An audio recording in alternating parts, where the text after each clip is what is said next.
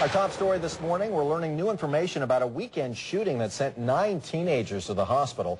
First Coast News has obtained a police report that details the crime and witness accounts. The investigation shows there was a fight between 2 groups of guys inside Magic City Nightclub. The men were kicked out. A few minutes later, about 15 rounds were fired. The nightclub's owner says there are weapons checks at the door and security guards, but Al Denson says he cannot control what happens outside. Just sad. You know, I'm just glad none of my folks weren't really involved in it.